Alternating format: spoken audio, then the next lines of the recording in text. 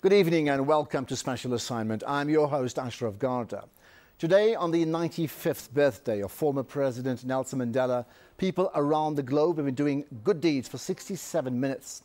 We're all inspired by the service to humanity displayed by Madiba. But what is often overlooked is that Mandela also displayed compassion to animals, and he has served as a patron of the animal rights organization, the SABC. So tonight we put the spotlight on the plight of the king of beasts. The cruel practice of canned lion hunting in South Africa was exposed in 1997, and for a while it seemed like the practice had been stopped. However, recent video footage of a lion hunt has again raised questions about whether the king of beasts is being exploited. Producer Rochelle Seaton-Rogers investigates. Canned lion hunting was exposed back in 1997. But how much has changed in 16 years? Is the king of beasts being exploited? People farm with lions as with sheep, with goats, with game, with kudu, with sable, with buffalo, to make money. But this practice has activists up in arms. We're breeding very beautiful, very intelligent, very long-lived social animals like battery chickens. As a product for a hunt. Are the cute lion cubs, which people flock to cuddle and photograph, bred just to die? The life of a captive bred lion in South Africa is one completely without dignity, ending up at the end of the day with a bullet. And do international volunteers forking out thousands to raise lion cubs know that they're possibly part of a multi-million rand scam? I started doing some research, and that was when I realised, you know what, this is not what it's said to be.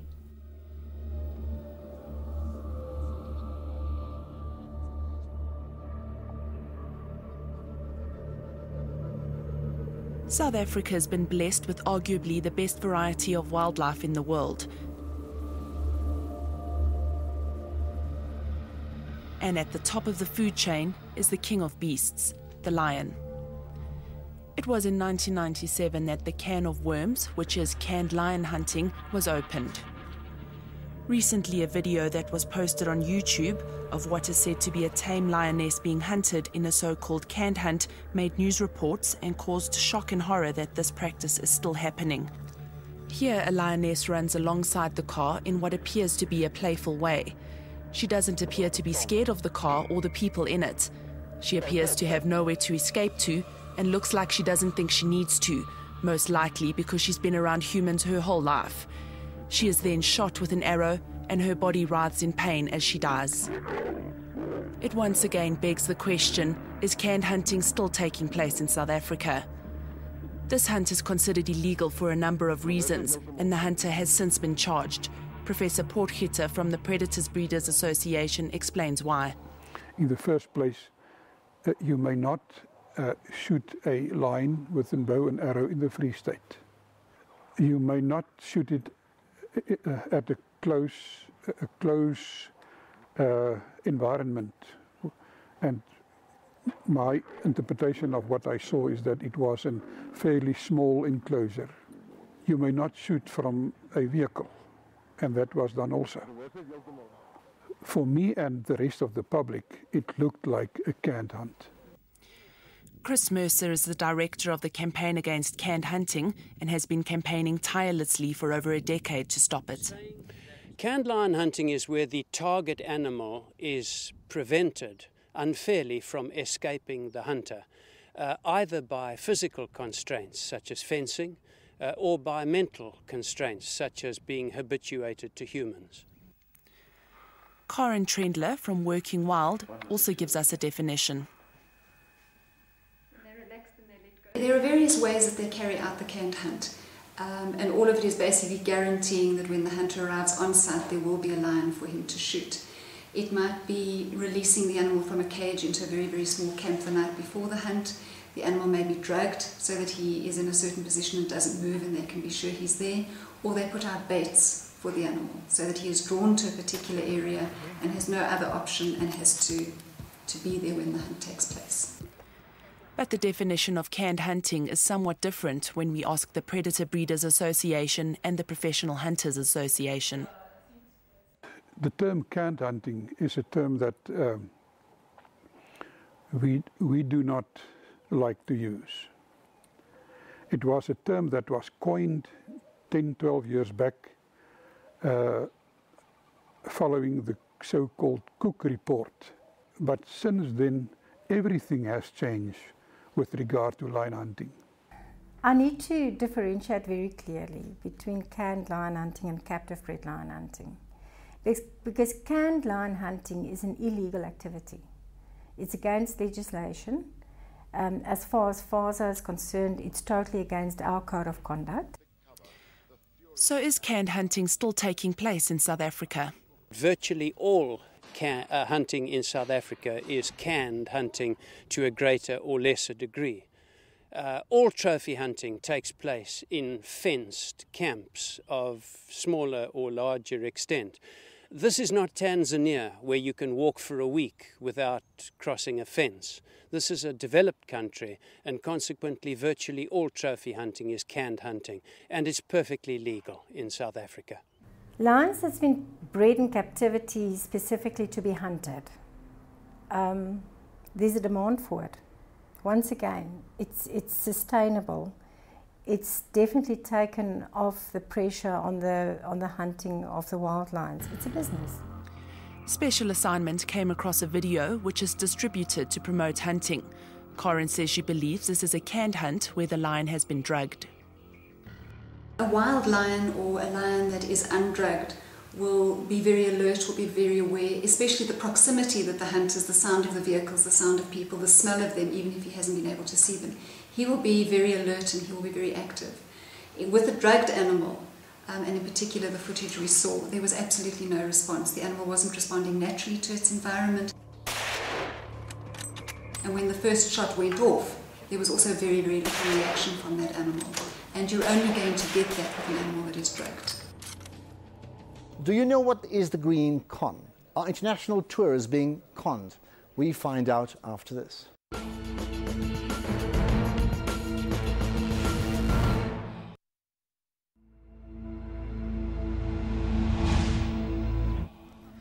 The Department of Environmental Affairs says that South Africa has over 170 breeding farms.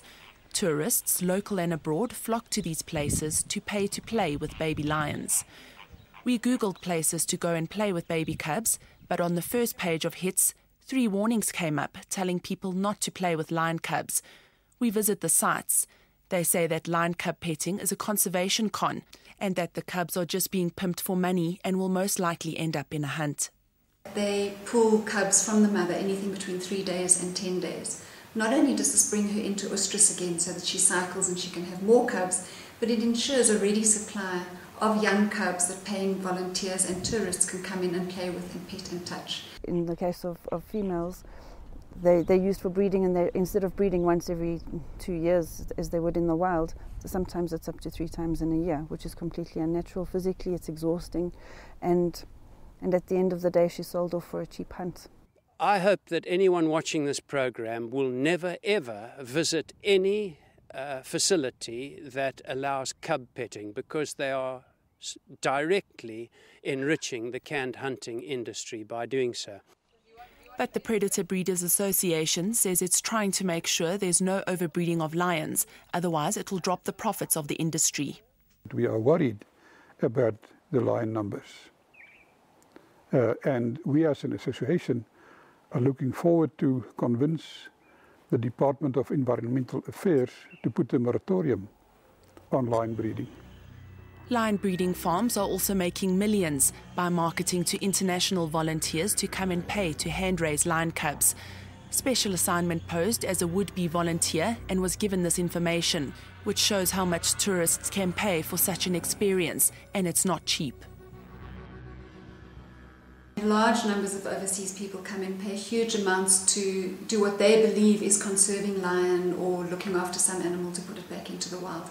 And in fact, they are supporting an industry where those animals are bred and obtained purely to bring in international paying volunteers. It's commercial. Special Assignment tracked down some international volunteers who paid over 30,000 rand a month to hand-raise lion cubs in South Africa.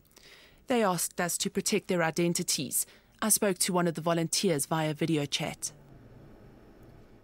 The experience description from the organisations that allow you to book that basically states that you're going to be a mom to lion cubs, you'll comfort them, you'll feed them, you'll do everything that their mom would do for them in the wild. So you're actually led to believe that you're doing something for conservation.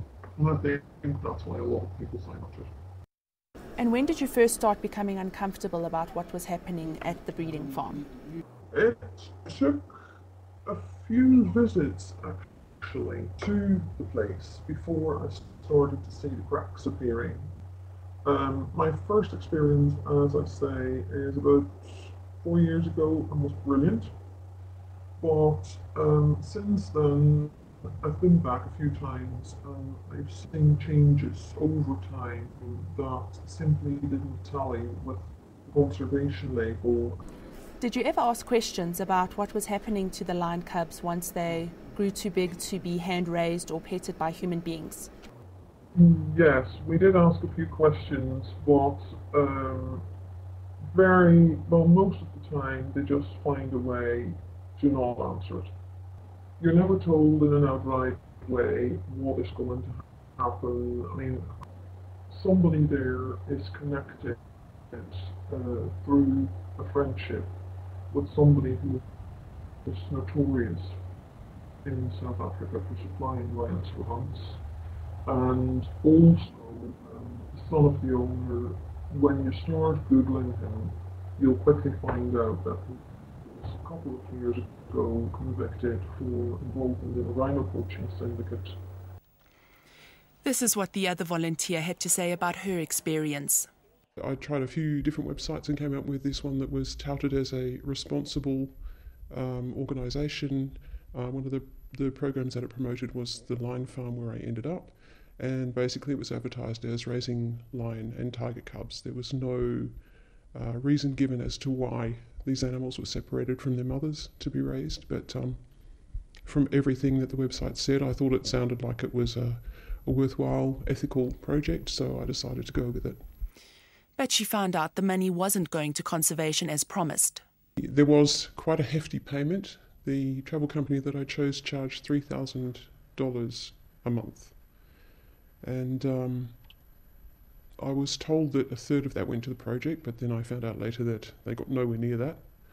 And when I saw the sorts of problems that the cubs were coming down with due to their diet, when I saw that there was no veterinary treatment sought for anything, and then I started hearing rumours about what involvement the owners had with other not quite ethical projects. It was only when I started doing my own research that I found out that there were links to places that have been in the media for canned hunting. The different provinces all have different laws when it comes to captive lion breeding and hunting.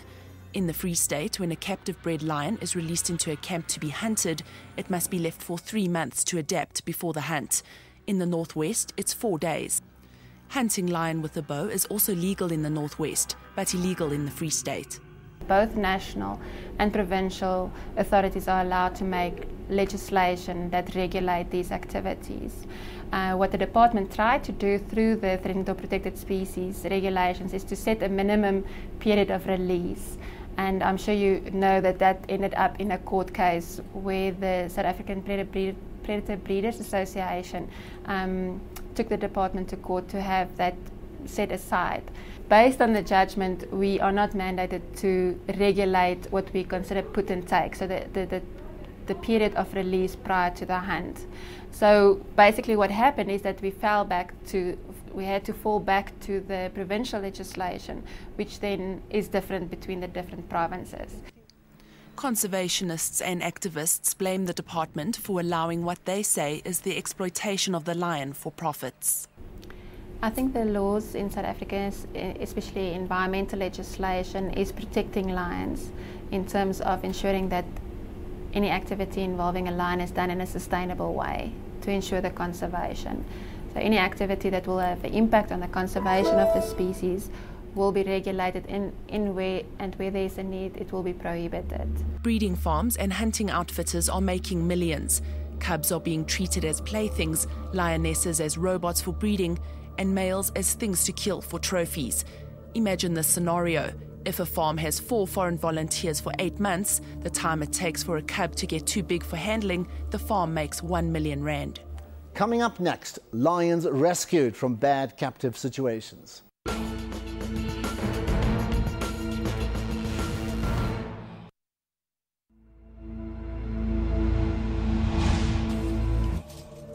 These disturbing images of so-called canned hunts are not easy to watch, but sometimes they are what push people into action, like it did for Fiona Miles. It saddens me on the one hand, but on the other hand, it really drives me to try and find other solutions and try and find a way to make a change for these animals. Fiona is now the operational director at the international welfare organisation 4 Paws in South Africa. 4 Paws has been campaigning tirelessly over the last few years to see an end to canned hunting, appealing strongly to the South African government and internationally to see an end to this industry, which is basically treating lions as a commodity, as opposed to a majestic and wild animal, which it is.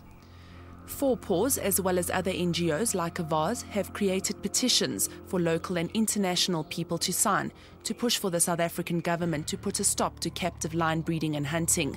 They've received hundreds of thousands of signatures given to government, but say nothing has changed. Lions Rock Big Cat Sanctuary was set up by 4 Paws in the Free State to rescue big cats from bad conditions, including the canned hunting industry. So far, they've rescued over 90 animals. Although these animals still have to live in fenced enclosures, they have it good here, as their living conditions are very spacious and much more natural compared to those on breeding farms. Human interaction with the animals is also kept to a minimum.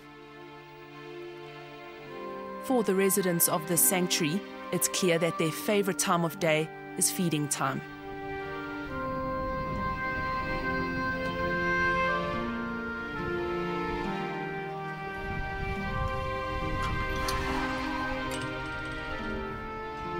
The normal feeding routine is actually quite simple. We have at each big enclosure we have a feeding area. We call it feeding area. It's a separation area where we can go safely inside, put the meat out, and then we exit again. We close the gates and then we open for the lions to come in and fetch their meat. These lions are not hand-raised animals. They're all rescued from different bad circumstances. And obviously, especially if you as a human being will go there with a piece of meat, you will not be safe. They will come for you also. So no, we wouldn't try that.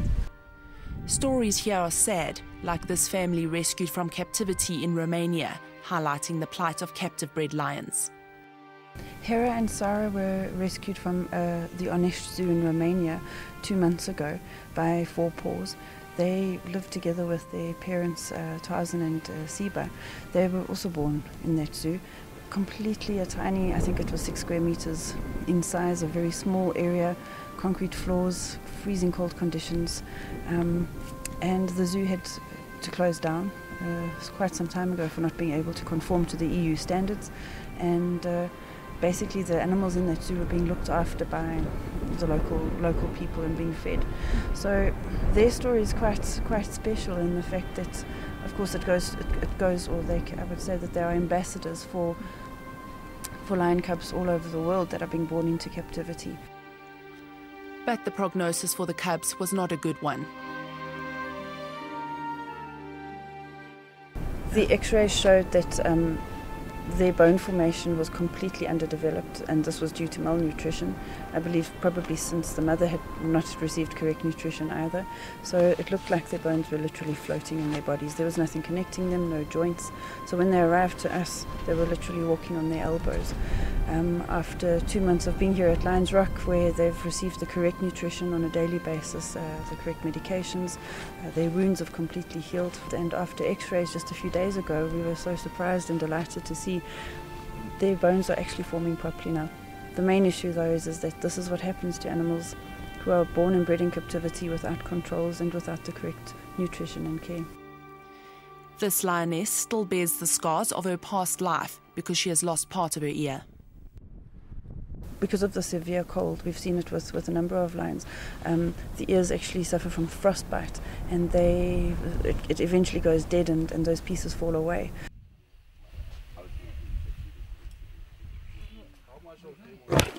The constant breeding and hunting of lions and the petting of lion cubs seems to be making big cat sanctuaries a bigger necessity. Jukani Wildlife Sanctuary in the Eastern Cape also has a forever home for them. I don't think a lot of people know the stress that a wild animal goes through when it's being petted. They get so much stress-related illnesses. They get diarrhea, they vomit. It is just incredible. I believe at this stage we lose about half of the people that would have come because we said no animal petting, no breeding with our place. But the people that come here, we explain to them what's going on, why we won't do the petting thing, and a lot of them, it's like a light bulb moment if they can put themselves into the animals' position. Since it started, the sanctuary has grown to hold 45 animals and is an educational centre. Jurgen and I just couldn't believe that you can have the heart and the mind to raise these beautiful creatures and then have them sold and hunted. Actually not hunted, shot, because they're tame, they're captive bred. So they come from one of those farms. Grompie that's walking here was 6 months old. His name is Grompie, which means growly. He talks a lot, we love him.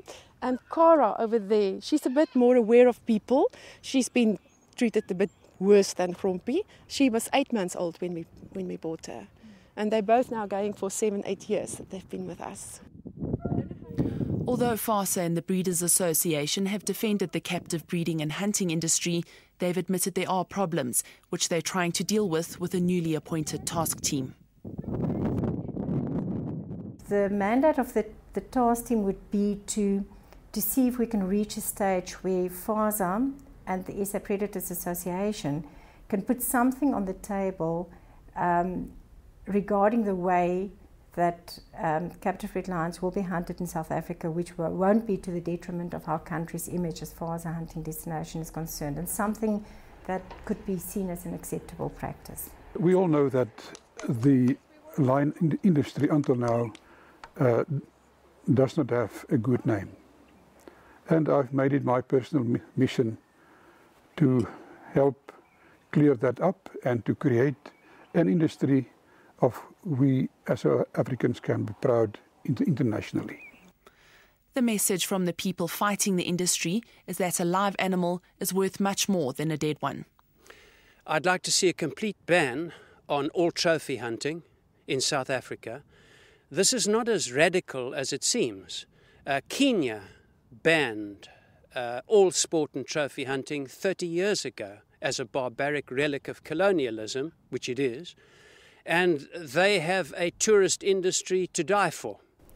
The lion is really the icon of Africa. It's a wild animal, it belongs in the wild, and one day I hope to see these fences no longer needing to exist.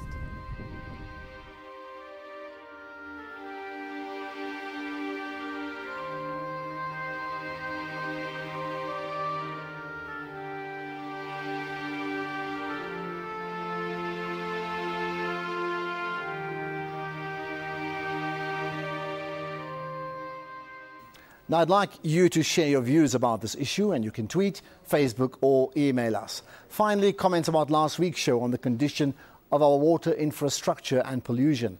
Yashika Dunarayan Facebooked, prevention is better than cure.